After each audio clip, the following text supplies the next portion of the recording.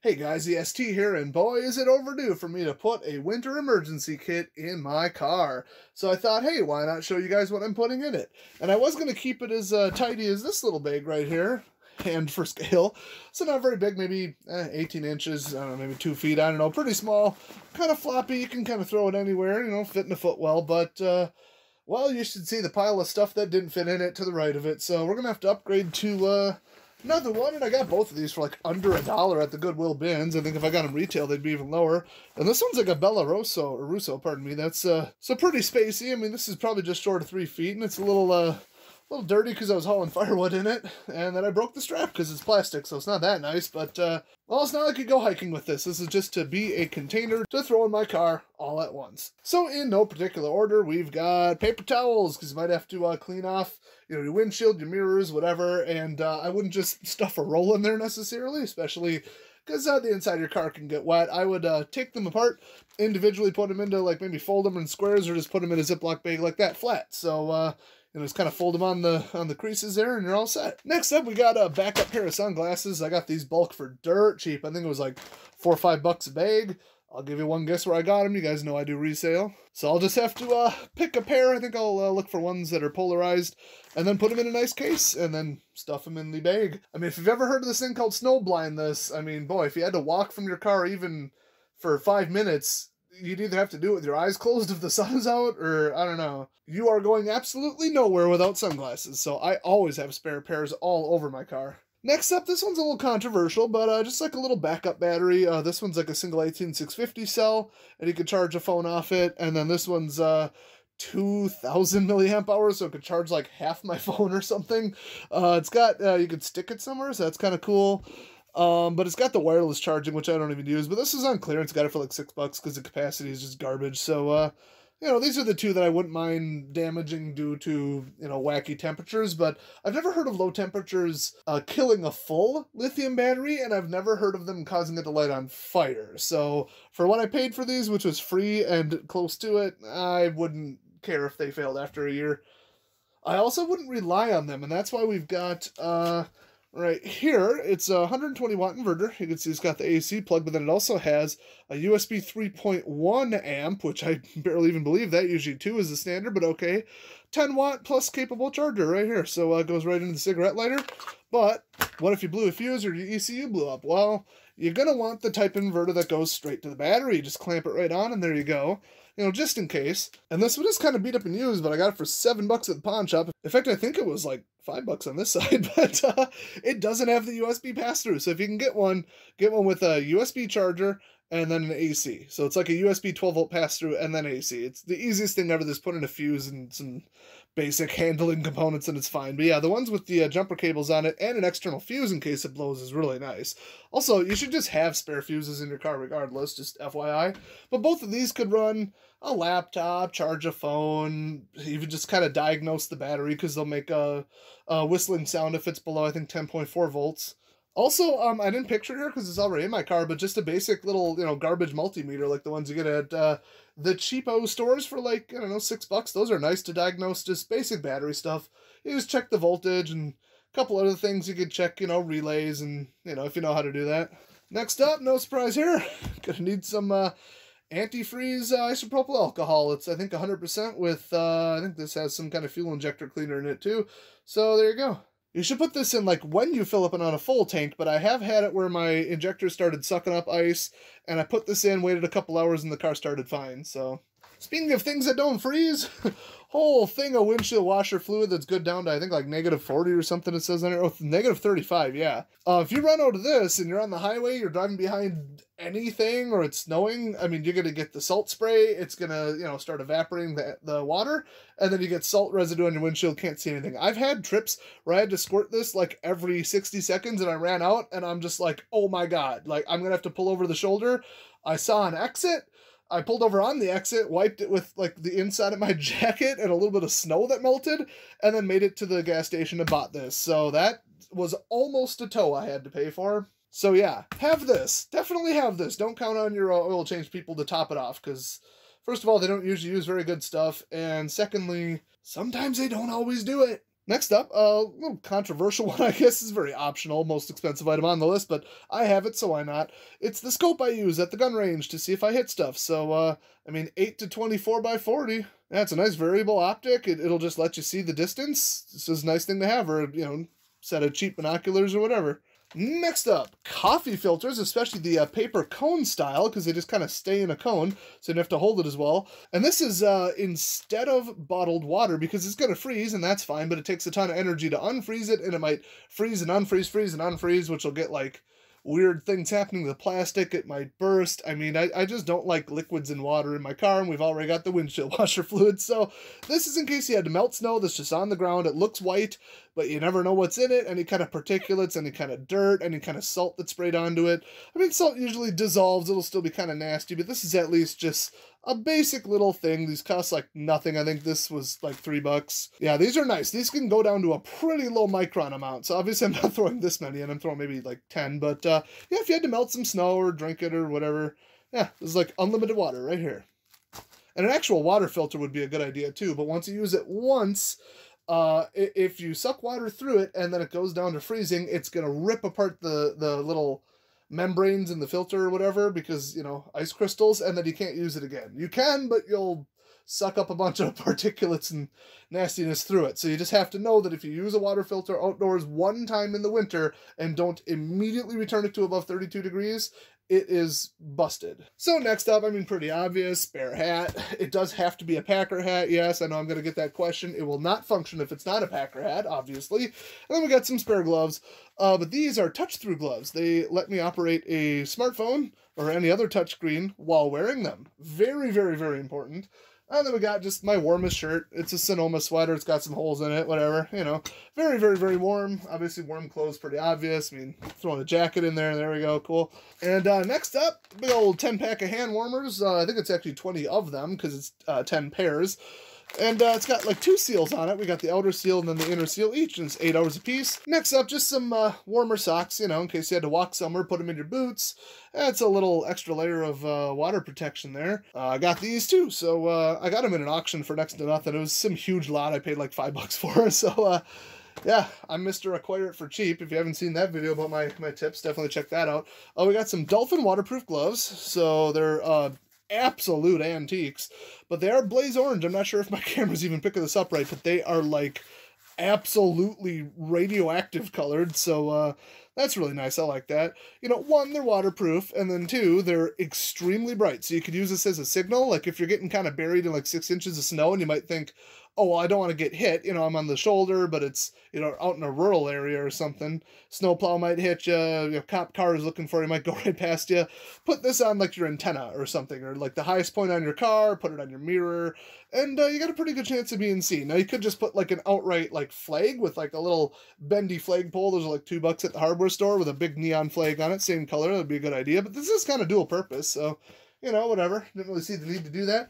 Then we got just a basic face cover. If you have like a real one instead of just a handkerchief, that'd be a good idea. But breathing in cold air, if you had to walk somewhere for like, a mile, half a mile, something reasonable, even 3 miles, who knows? Because you're like, oh, I know there's a gas station and exit. I could just walk to get something or walk to get help because, I don't know, they knocked out power to the cell phone tower. I don't know. You don't have to think of what happens. You just have to know that your cell phone isn't always available. You don't have to know the why. You just have to know what you have to do about it. I always say that on this channel. So this will just help your breathing a little bit. It's not much. I'd almost want 2 of them or a thicker one. I do have a thicker one, but it's actually too difficult to breathe through. But you'll be breathing in like hot air. It just kind of works like that. If you have just a normal ski mask, that's not a bad idea too. But you can wear this over it. So I thought, yeah, hey, why not? Next up, hand sanitizer, because why not? You could technically light it on fire, but I'd say the same about the isopropyl alcohol and the iso heat thing. Oh, and then I forgot to show this. A funnel, obviously, because that makes it a lot easier to refill your windshield wiper fluid. Next up, toilet paper, which is always in my car anyway, in case I break down somewhere and then nature calls on top of it. I wasn't going to put food in here because, unless you're driving through like a national park or like over mountains or something, and then that's a whole different set of stuff. I would just bring my entire emergency bag with like fire starting stuff and all that. I mean, you can easily go without food for like 1 to 3 days without even feeling all that uncomfortable, but water, that's the real problem. So that's why I said, okay, coffee filters. But then I thought, well, what could survive the temperatures? Well, obviously fish that are like heat packed or they're like thermally treated once they're in here. And it's in soybean oil, which, oil isn't going to freeze. I mean, even if these did freeze, which I don't think they will, I don't think there's enough water in here. Because low water content is how you get such a long expiration date on these. And the amount of calories in this is pretty good. Okay, maybe not sardines and sriracha. I didn't quite catch that one. Let's toss that one. But hey, I'm gonna go get the ones in mustard sauce. But let's see how. Oh, November 2024. But I want to know how many calories there are. Let's see. I can't believe this is not labeled, but it's quite a bit. I think it's around like 1,000. It'll keep you going. It's not carbs, which is not ideal. But if you go full keto mode and you start, eating a bunch of soybean oil and protein, that'll keep you going. Next up, we got some like cheapo, but real thick, fairly bright colored, so not red. I think blue's the brightest, green is close, yellow's up there too, so really just not red, and definitely not purple. They don't put off enough light or aren't picked up by the human eye quite as well. But these things are gonna glow like crazy when you put them on the snow. And blue kind of blends in with like moonlight and like, that kind of stuff. So yeah, green or yellow is your best bet. Now these will get a lot dimmer in cold temperatures, which is why I got 3 of them. And then you can kind of string them, you can tie them to stuff, you can wear them as a necklace. I mean, there's mark your vehicle, there's endless ways to use those, and they're about $1 at the dollar store. Next up, I threw this in as an example of stuff you wouldn't really need in a winter bag, like a multi-tool, because you should just have this in your car anyway. If you don't, put it in your winter kit. Just like a knife. Like, how would you not have a knife in your car? That's insane. So that's just a cheap little, like, razor sharp one that dulls pretty quickly, but I got it for like $3. Next up, couple lighters, because why not? I mean, I always have those in my car, but they would especially go with these. You guys know I'm a big fan of the cooking chafers, or people call them sternos, just like they call a marker a Sharpie. That's the brand name. I think this one's Gordon, and this one's like something Choice brands. So these are about 419 watt output thermal equivalent for 2 hours, and these are like 292 watt thermal output for 6 hours. So these have a lot more chemical energy. But I burned like 4 of these to defrost my car one time when it was just this insane coating of ice that I couldn't get off any other way. And it set off the carbon monoxide detector after not all of them were burned, and they were burning just pure yellow flames. So you'd almost want to crack a window, but then that kind of defeats the purpose. This doesn't do a lot of thermal or like infrared, but the car was like 110 degrees at that point. So yeah, these do work. These are emergency heat right here. And if you get 4 of them, you can cook on them, because that's, what is that, like over 1,000 watts? You could just put a cheap little, aluminum pot that you found at the thrift store for $1. Put that in here. I do intend to. It's not pictured here. And then you could melt snow in that. And then also, filter it there. You could cook in it if you wanted. So you could put a can of beans in here. I mean, I doubt that'll freeze, but then you'd need a can opener. It's like, where are you going to be that you need food? Like, I think I drive between cities occasionally, and it's like a 25-minute gap, and there's small cities in between it. There's an exit every 2 miles, so it depends where you're driving. If you drive real long distances in this kind of weather and you get stranded and you're like 15, 20 miles from anybody, oh boy. You should probably still have cell phone signal, but I don't know. I mean, you never know what gets knocked out. Power, the snowflakes themselves and the clouds can block all kinds of signals and stuff. So all this stuff, it might seem a little excessive, like, you may think, oh, I just drive across the city, but it's just nice to have, especially the warmer stuff. Especially, I mean, in a city, if it's like a mid-sized city and you break down at like 2 or 3 in the morning, well, maybe nobody's open, including the gas station. So where are you going to walk? You're just going to try and, like, break into someone's business or something? And like I said, what if the power's out? What if, the cell phone towers are down? Boy, that, you wouldn't feel like you're in civilization if nobody's around and you can't use any civilized technology. Well, then you might as well be in the woods. Because guess what? In that case, you're walking. So that's about it. I'm trying to think of anything that wasn't pictured here. Obviously, boots. I only have currently 1 pair of boots, but I've got some like waterproof high tops that are steel toes. I might throw them in there. Usually, if I know it's snowing, I'm not going to throw on my normal shoes. I'm going to throw on boots anyway. But it's not bad to have just a spare of everything you could possibly put on. And if you have passengers, go ahead and double that. Oh yeah, one more thing is a nice flashlight. This thing is absolute beast mode. This is one of those like $7, $8 Chinese imports, but I've got like 6 of these. None of them have failed, and they're tough as can be, and they are ridiculous bright, and they're telescoping. So they, got a lens on there. They got a big old lens, look at that. And I think about a 3-watt LED, and some of them say they're Cree LEDs. At this price, I kind of doubt it, but they are bright, and boy, you know, in the dark, especially in the snow, you're going to find where you're going. And this has high mode, low mode, flash mode, and SOS mode. So there you go. It takes an 18650 battery. So if you're going to throw this in, you could throw in a couple extra little spares.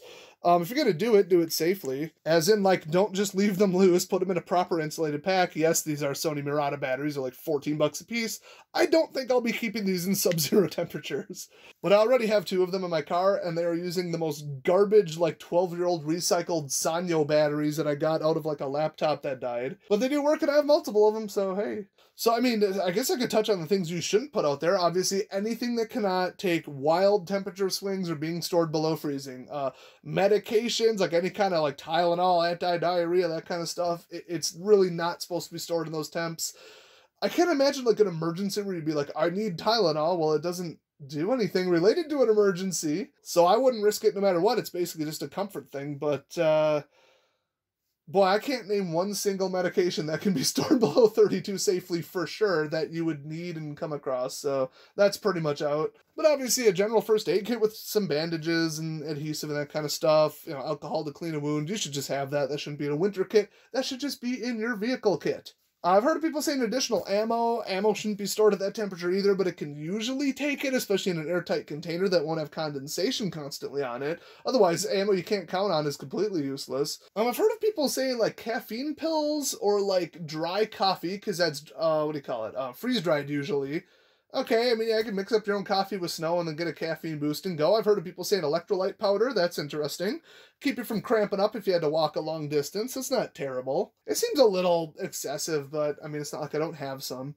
Oh, and obviously not pictured here is a shovel. I've got a full-size shovel to get out of stuff, and I know you're probably screaming it at the screen at this point, you know, some kind of tire wraps or some kind of like boot studs where you can put them on the bottom of your boots and get spikes on them, or like chains to wrap your tires to get out of a spot, or I don't currently own it, but toe straps, you know, tie straps, you know, those big thick ones, ratcheting ones, or at least just like a couple £1,000 brake weight rope. I just currently don't own that. And they are pretty expensive for reliable ones, so if I gotta get pulled out of somewhere, well, I hope the truck or the tow truck or the bus or the whatever has a rope, which they usually do. But boy, I'd feel a lot better if I had one, but I just don't. So you guys should probably throw one in.